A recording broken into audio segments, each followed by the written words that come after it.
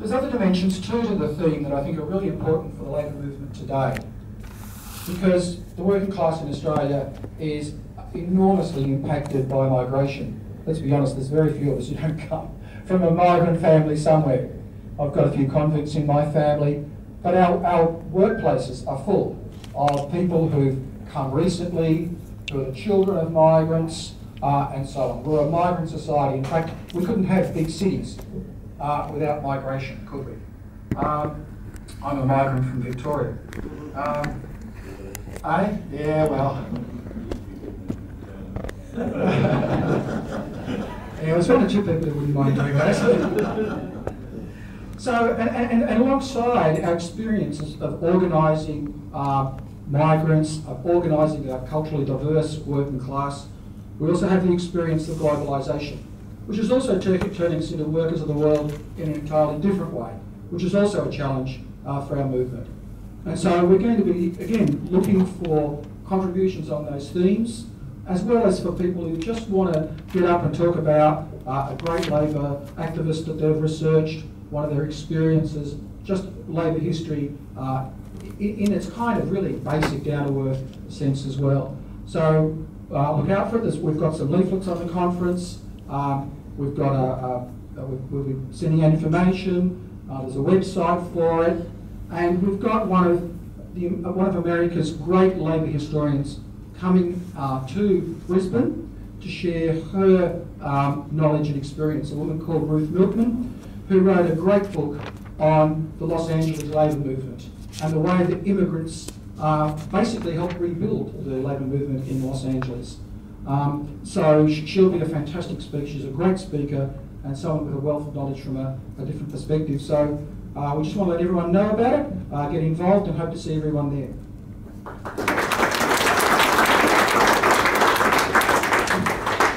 I'd like to ask Lyn to come up for Alex's daughter, and she'll have to say a few words about what's been written on Alex so far.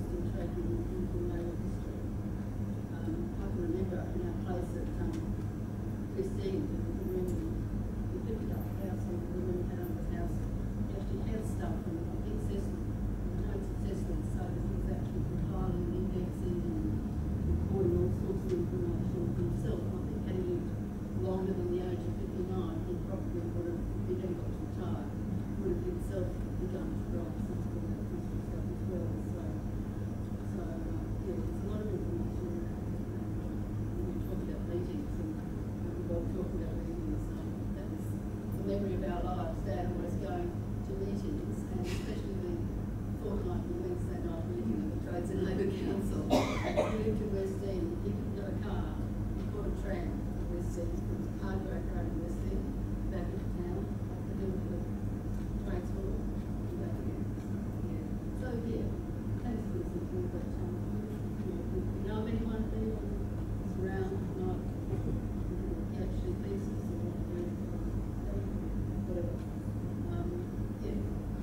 The information is there, the beginning of it is there, assessment here, so that should be and so there's heaps of stuff we haven't even looked at, it's in the trial library, let's go out there sometime.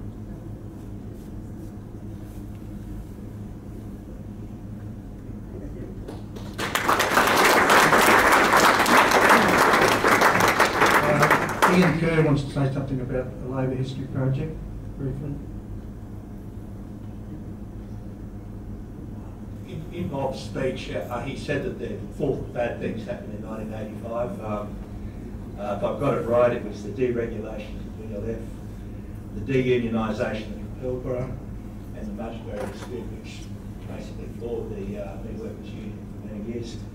And the fourth was, of course, the Sigma dispute, and a number of people in this room are participants in that dispute, as we've heard.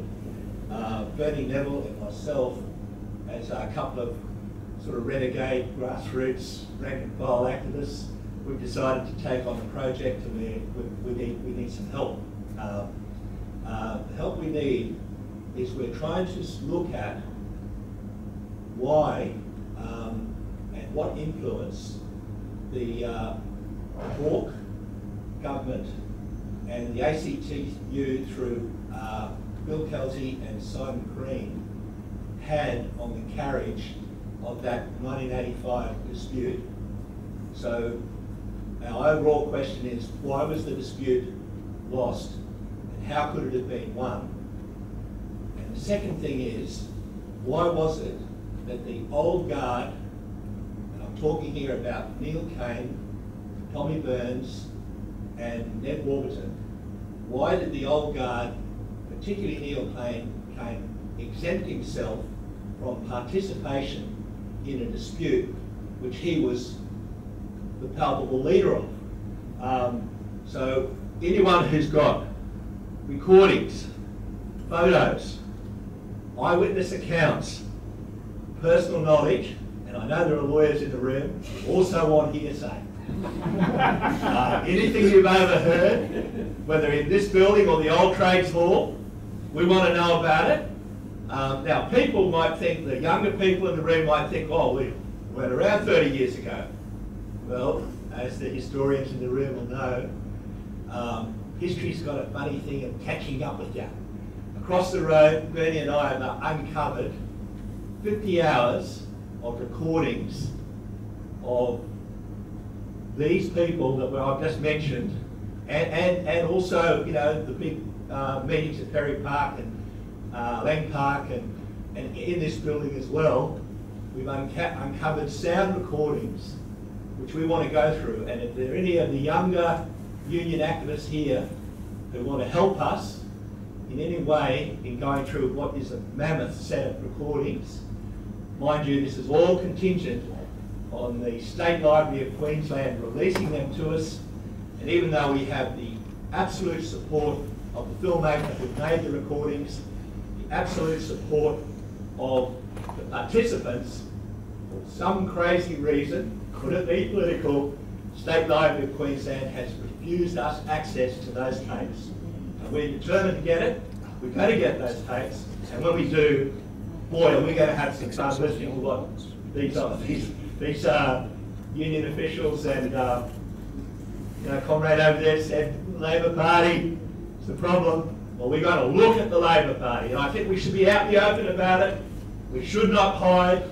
We support rank and file unionism. So Bernie and me, anyone wants to talk to us, come up afterwards, and we'll have you on again. Thanks.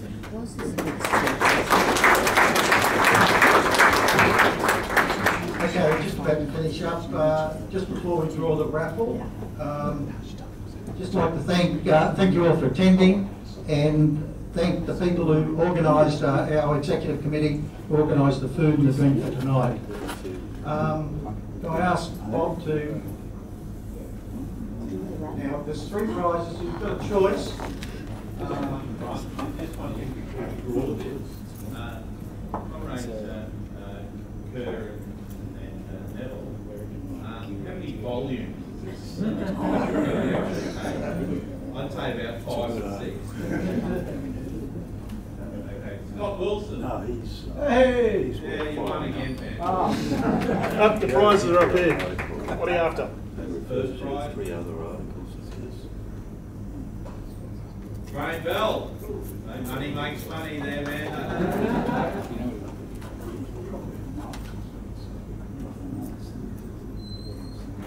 Well, we used to draw raffles in the old days in the Senior Junior Qualified Workers Federation. Somebody thought you got good, you opened up the name, you just drew it. You just say he's an arsehole, and like one will say, oh, that's fair enough. Alan Muir! Give me. Okay, thank you for attending. There's plenty of drink and food over there. Thank you.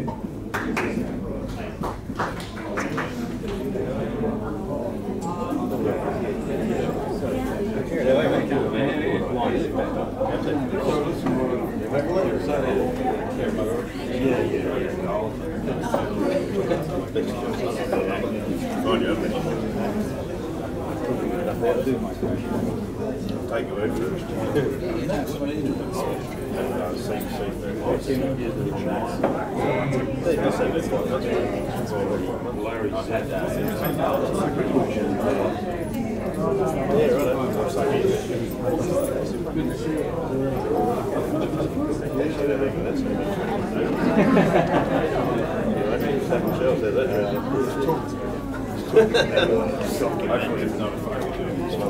didn't get all the construction? You didn't get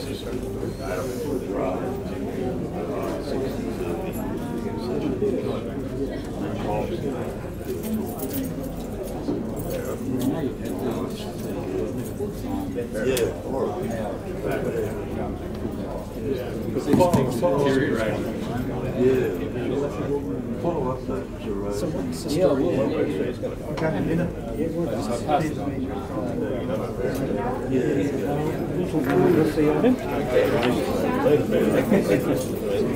I want to get in. It's a site called Truth.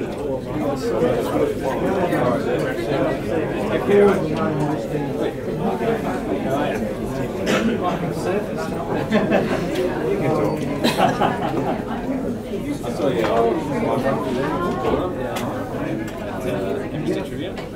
How are you going? This wasn't much chocolate. Oh, not bad. Well, I printed them. I think I'll print them on demand. So listen, you translating or?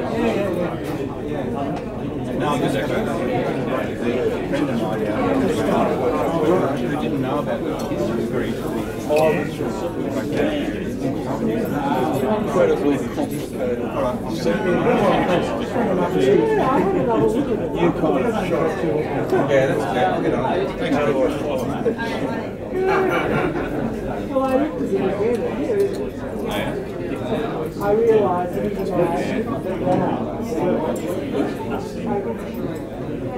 in the end, I just said, "Oh, that'll do." No, I went back over and I think I know I should listen. There was one word, tauta. I suppose there was one word, tauta, which I these things, I think I could not.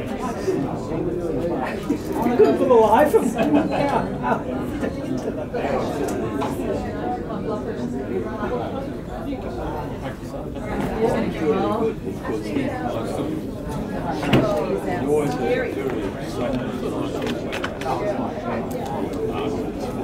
Take care.